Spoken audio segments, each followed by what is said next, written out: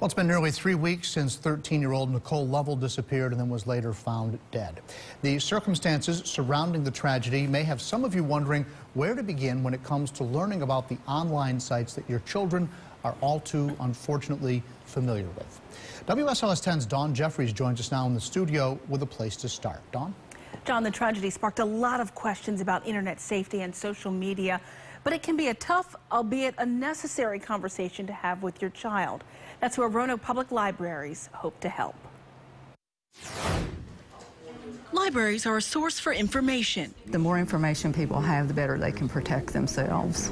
Less than a month after the death of 13-year-old Nicole Lovell and allegations of social media's connection, the Roanoke Public Library system joins forces with state police to bring parents and teens together to talk safety. We know that parents and teens feel vulnerable.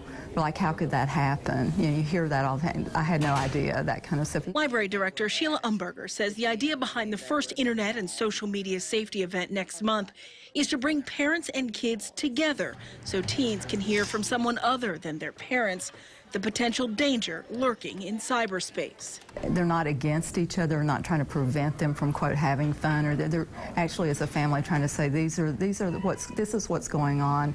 If you're going to use this information or be on the internet, have these tools that you know about to prevent a tragedy. Umberger says the first meeting will cover social media and apps, many of which parents have likely never heard of. Hidden apps, where it's actually an app that hides the information from a parent, so it looks like a normal app, but underneath it they're able to access things that maybe their parent or their teacher wouldn't think they should be doing. Teaching parents what to look for, how to recognize, and how to get a conversation going between parent and child.